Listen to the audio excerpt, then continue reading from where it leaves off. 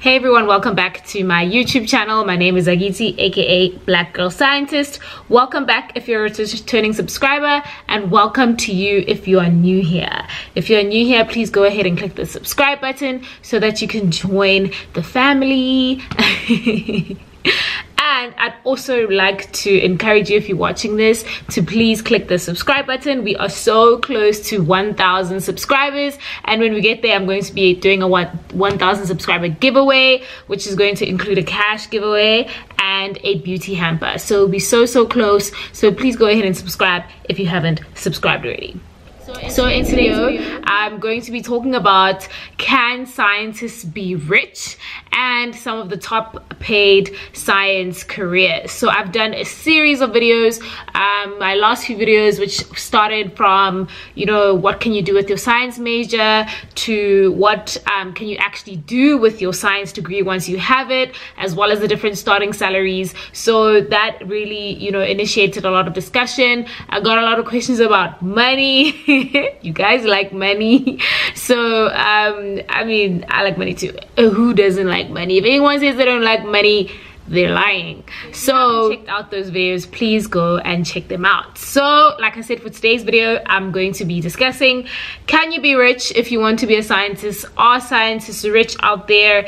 And you know, the top paying majors underneath a Bachelor of Science, as well as some of, you know, the scientists that are alive and how much they get paid. So that is the burning question I'm going to be asking or answering rather today, is that, can scientists be rich? So if you're interested in this video, keep watching.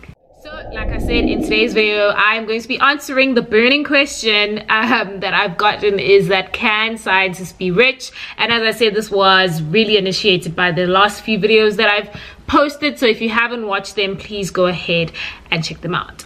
So this question, can scientists be rich? I wanted to first say that being rich, or using the word rich, is relative. So it differs from person to person. My definition of being rich may be different from your definition of being rich, maybe different of your sisters, your brothers, your aunts, your friends. Everybody has their own definition of being rich. But let us start with, you know, the dictionary definition of what it is to be rich. And being rich is basically having excess of assets and money. And Google also says it's wealthy. So being rich and being wealthy are synonyms according to Google. So it's having abundance, a lot of money, a lot of assets, a lot of things. That's what it means to be rich. So in the science field, and if you want to pursue a career in science, can you actually eventually become rich? Well, you have to wait for the end of the video to get that answer. But I wanted to say that, you know, for people, is this a career that you should be going for if you are after money? And I don't think it is for any career. You want to do something that you actually love doing, something that you're passionate about. And I mean, this is something you're going to work in this career for like 20, 30, 40, 50 years. So you want to be able to wake up every morning and be doing something that you really love, that you're really passionate about, not something that's just going to make you money, which is probably what people do out there as well. But I mean, I know I'd be miserable waking up every day to do a job I hate just because it pays me a lot of money.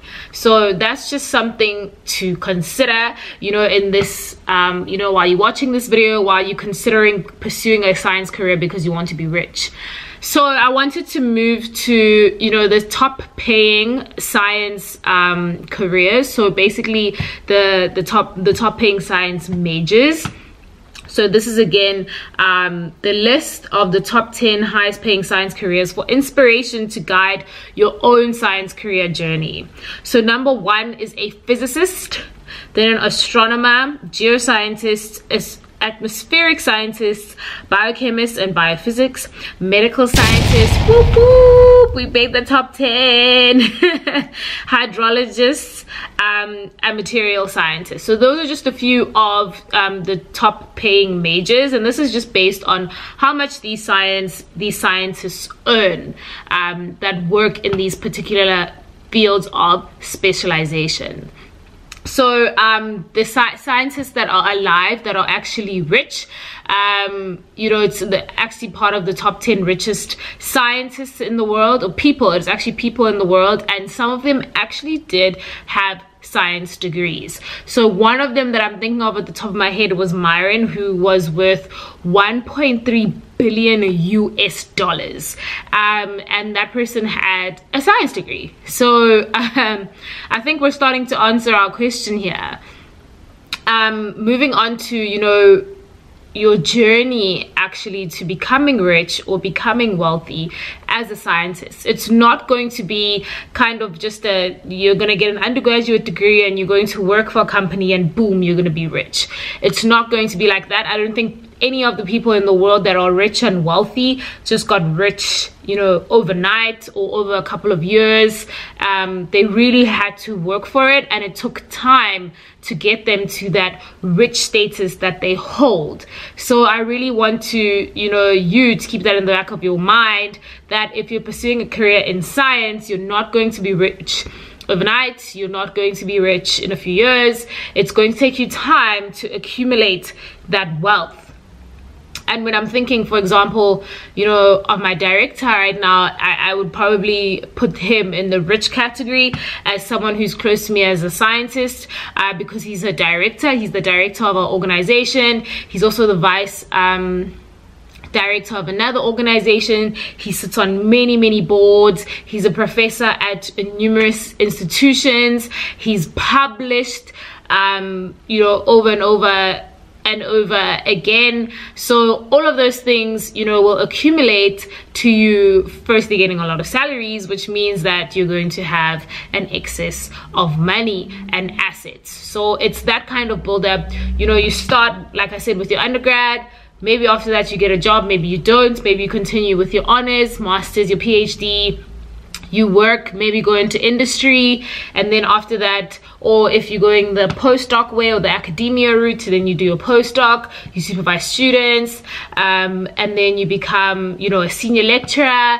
You maybe become a head of department, and then you become a dean, and then you can become a VC and a chancellor. So you see how it takes time for you to get to these positions of really high power and high salaries as well. And it's an accumulation like that. And then when you all of those things, you know, you may also sit on different boards that make decisions, and all of these jobs that I'm counting are jobs that pay you, and that's how you end up having an excess of money, an excess of assets. And then for industry, for example, some of the scientists that I was looking at, that Bill Gates actually is a scientist. He's a computer scientist, and we know that Bill Gates is like one of the most wealthiest people in the world. Okay, so yeah, so being a scientist, you know, is definitely something that can get you to that rich status, and it's something that you're going to have to work at. Some of the scientists that I was reading as well, which are considered some of the world's most richest scientists, have invented things. So they've invented products, or they've invented you know, medicines, different medicines and stuff, and that has gotten them to rich status. So in answering this burning question of, can you be rich if you're a scientist, or are scientists rich? And the answer is yes.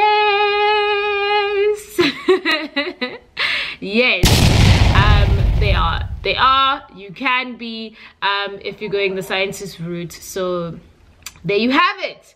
So that brings me to the end of this video. If you enjoyed this video, please give it a thumbs up. Don't forget to click the notification bell so that you're notified every time I post a new video. And of course, please don't forget to hit that subscribe button. We're so close to 1,000 subscribers. I'm really excited. Thank you to everybody that's already subscribed. If you haven't subscribed, please go ahead and subscribe. It's free. All you need to do is sign into YouTube and you just click the subscribe button. It is that simple. Thank you so much for tuning in, and I'll see you on the next video. Bye.